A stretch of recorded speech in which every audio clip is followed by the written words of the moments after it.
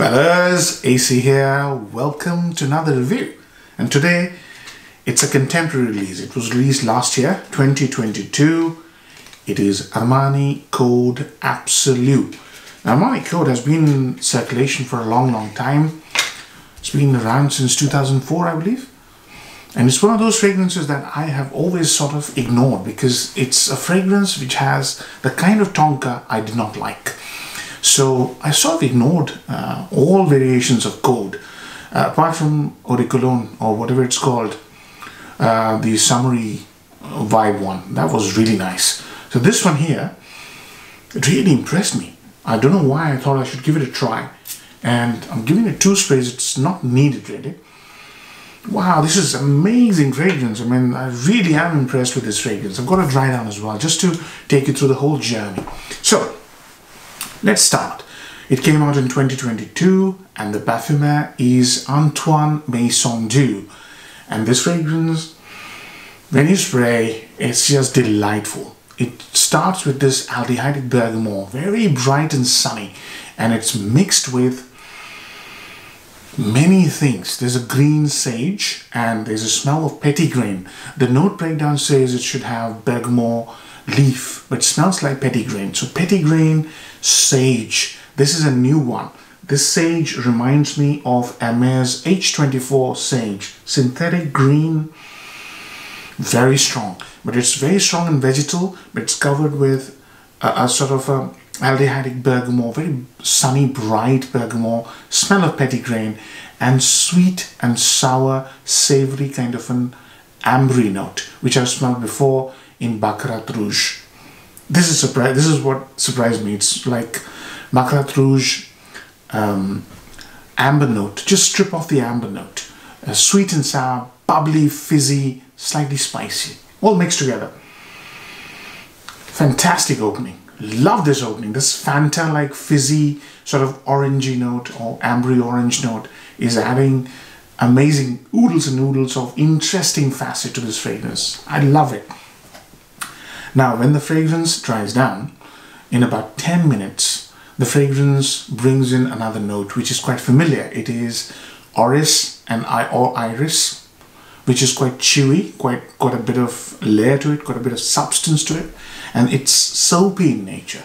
So it mixes with that green vegetal sage, the ambery note I talked about, the fizzy pop smell, and a little hint of petitgrain and tonka. And this tonka is the reference to the original Armani Code. And somehow here it's more interesting, more fun. So I've already referenced H24. Then comes the iris, soapy iris with a lot of chewiness that you get in Prada L'Homme Intense. This is discontinued, but this is a spectacular fragrance. I've reviewed this one. So do check it out. And that soapy iris turns a little bit more sort of stylish. This is a stylish fragrance. Somehow this iris brings in that style, the element of style, rather than going down the route of a fougere. It's again very contemporary, stylish orris or iris mixed with all that fougere element and the amber. So many things put together, it creates a fabulous contrasting affair. And the dry down reduces the sweetness, keeps the soapy iris, keeps the substance, the chewy character. It's not resinous but chewy. There's a lot of dense matter here and adds a little hint of ambroxan, the kind of ambroxan you smell in Elixir, Sauvage Elixir. So I've recalled many fragrances here, and this fragrance basically cobbles together all these notes from different fragrances. If you've smelled them all, you'll smell them here, and creates a unique sort of an experience. So that's the scent. Very interesting, very unique, yet very familiar. And most importantly, stylish. Very stylish. I really enjoy this fragrance. So, upsides and downsides. Number one upside, the performance. This fragrance has special, spectacular performance. It has great projection. Yeah, I put 2 on my shirt, sorry, on my winter coat and went out. And this thing was absolutely gunning out even after 1 hour. And there's unquestionably, the performance is the main thing in this fragrance. It leaves a fabulous trail. I shouldn't have put 2, and longevity is about 10 to 12 hours plus, depends on how many sprays you go for. So that's the biggest positive. Number 2 positive is the fragrance is familiar, yet it creates a very special sort of environment, for you to enjoy. It's like a very showy kind of environment. You put this on, you want to go out, you want people to smell you. Excuse me, it's so strong. Next, downsides. Downsides would be, it's so familiar. So many things, so many facets of this fragrance is familiar. So that's downside. And number 2 would be wearability. Where do you wear this? It's absolutely nuclear strength. If you go 2 or 3 sprays, you'll have difficulty breathing like I am having. So where do you wear this? You will have to really ask yourself, where do you wear this fragrance? So, those are the upsides and downsides. Now, occasions. Where do you wear this fragrance? That's a big question I've been asking. You cannot wear this to work. It will absolutely stink up the whole place. And it's very showy, very sort of a show-offy fragrance. Exactly the fragrance you shouldn't be wearing to work if you are a white-collar worker. If you are not into white-collar, if you're into different industries, excuse me, like show business, for example, like other industries where you don't need to be in an office environment, enclosed space, you could probably wear this. But if you're into white collar, don't wear this fragrance to work. So where do you wear it? You wear it to clubbing, you wear it to party, you wear it to social occasions where you want to show off your fragrance.